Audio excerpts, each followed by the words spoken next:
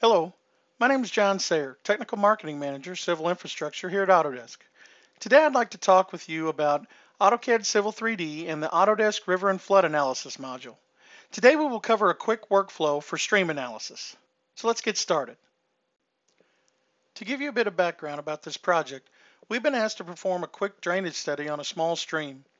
We'll be solving for the 25, 50, and 100-year flows for this analysis. So as you can see here, we've got a stream that's shown here on our screen. I've got some points set up for where I'd like my cross-section locations to be. This is a Civil 3D surface, so if I select it, you can see that it is a Civil 3D surface. So I'll just show you that real quick. You can kind of see the channel there.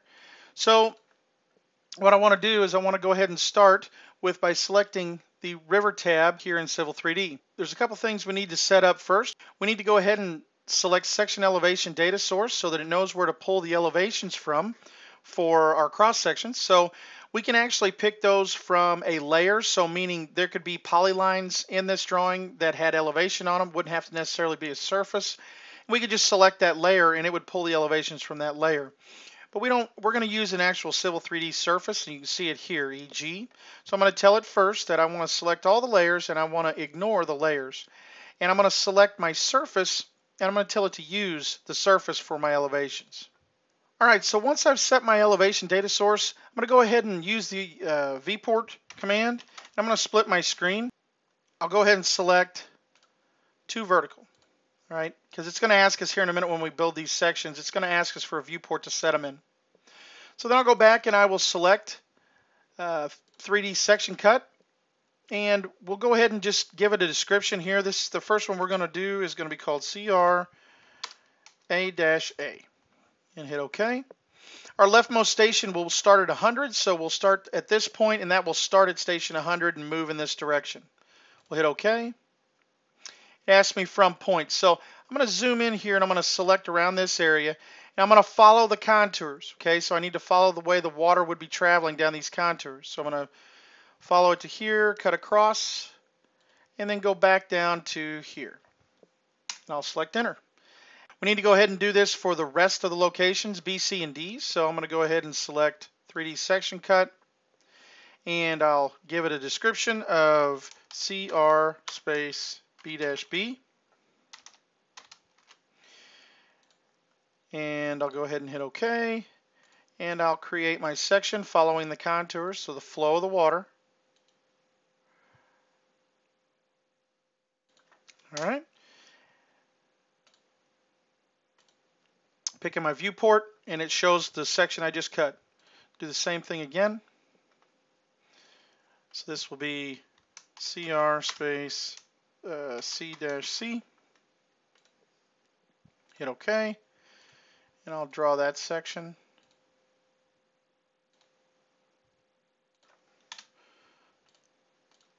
And you can see it updated my section view here in this viewport. Last one. CR space D-D.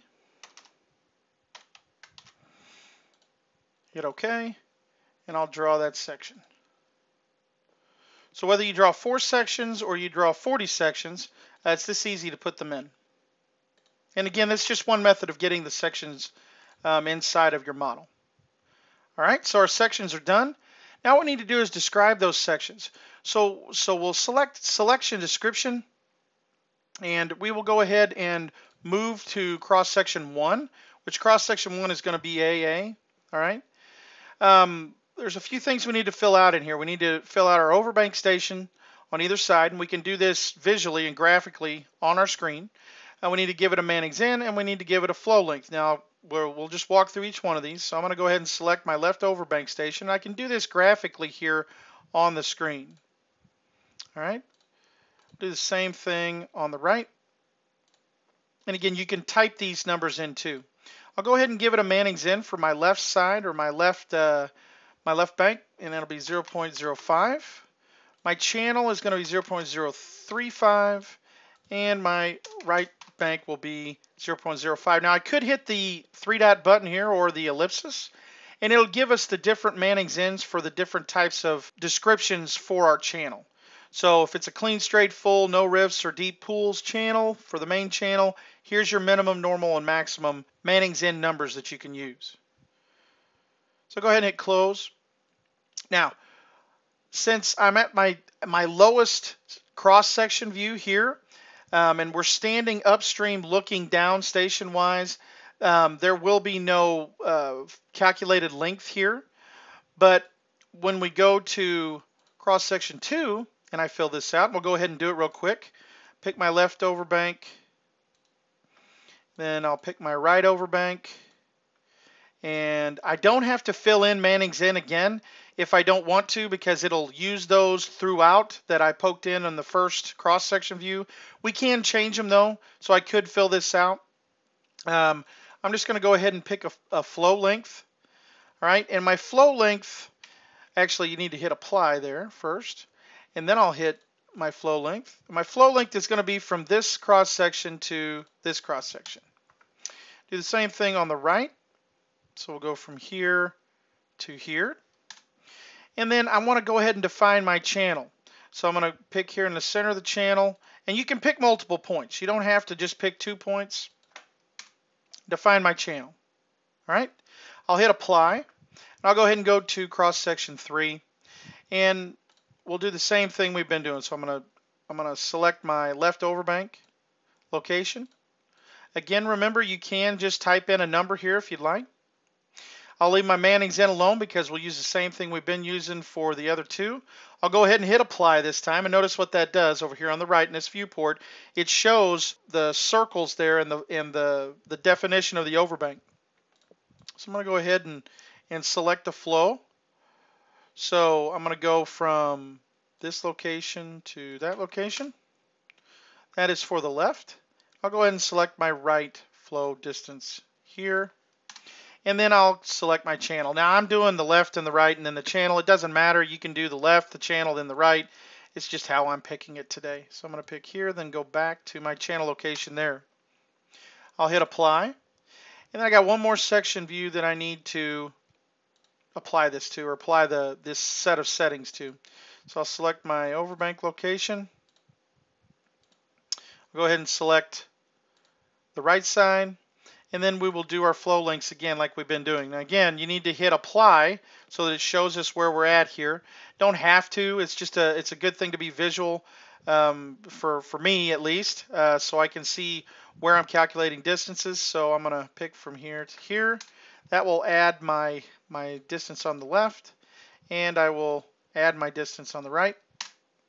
And we will actually add the channel also. Once that's done, I'll hit apply, and I'll hit OK.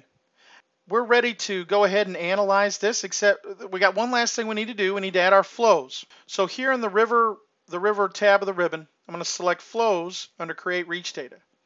And I'm actually going to put in 3 different storms. So I'll have the 10, or actually, I'm sorry, the 25 year.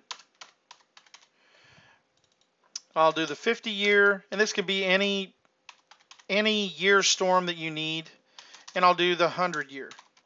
Column 1 matches column 1 here under our boundary conditions. So I'm going to put in our initial flow or our flow for the 25 year storm will be 300 CFS. All right, and I'm going to select that we'll be using a normal depth, and select this calculate button, and it'll calculate the slope for us.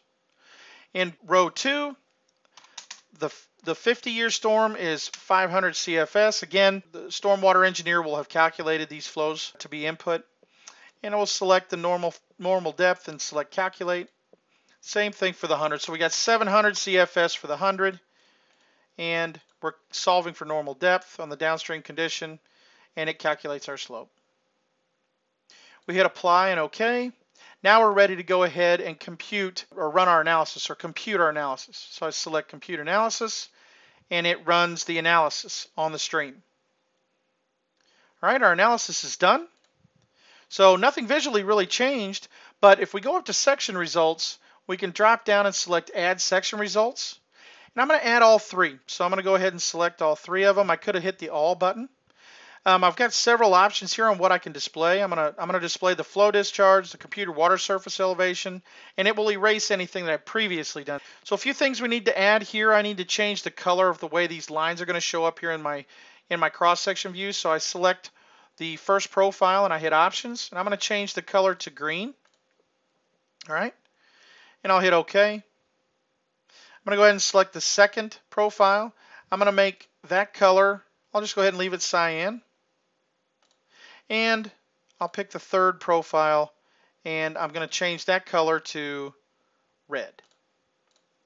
And I'll go ahead and select OK. And it populates my sections. So these sections were actually put out here in your model, but it just zooms to them in this specific viewport whenever I change which section I want to look at. So if I go to section 1 here, it'll bring up that section. And you can see that it actually shows the different mannings in for the different pieces of the stream. So the channel was at 0.035. You remember we set the left and right banks at 0.05 for mannings in. And it gives us a nice chart here that tells us what our computed water surface elevation is for each one of the storms. And we can visually see where we're at. Now, we can also map the floodplain. So I'm going to just select flood map and add flood map. And we're going to add all three, display the intersected edge of water, and it's going to give us the BFE elevation contours. We could add, shallow flooded areas, straight line edge of water, all of these different things we could display. These are the only two we'll go with today. I'll select my profile 1 and I'll change the options.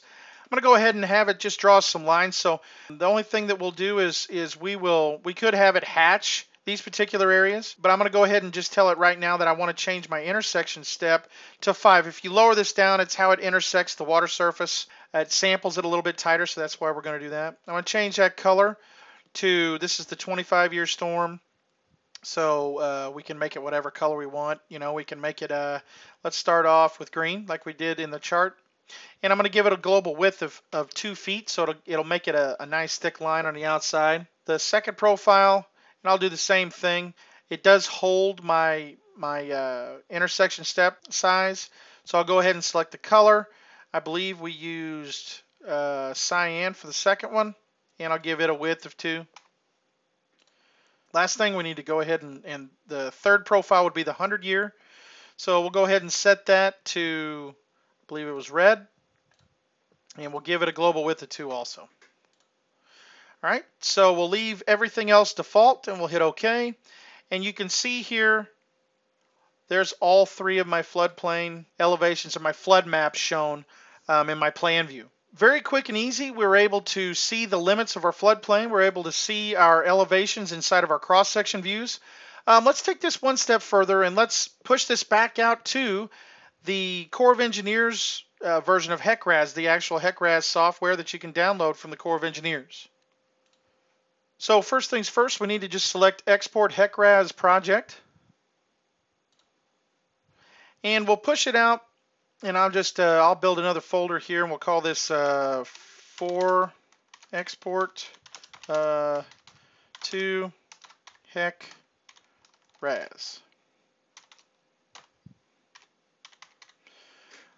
All right, we'll go ahead and just leave the name here, hit save, and it pushed the project out as HEC-RAS would read it. So I've got HEC-RAS here opened up. I'm just going to open up the model that I just pushed out. So I'll go to my D drive here.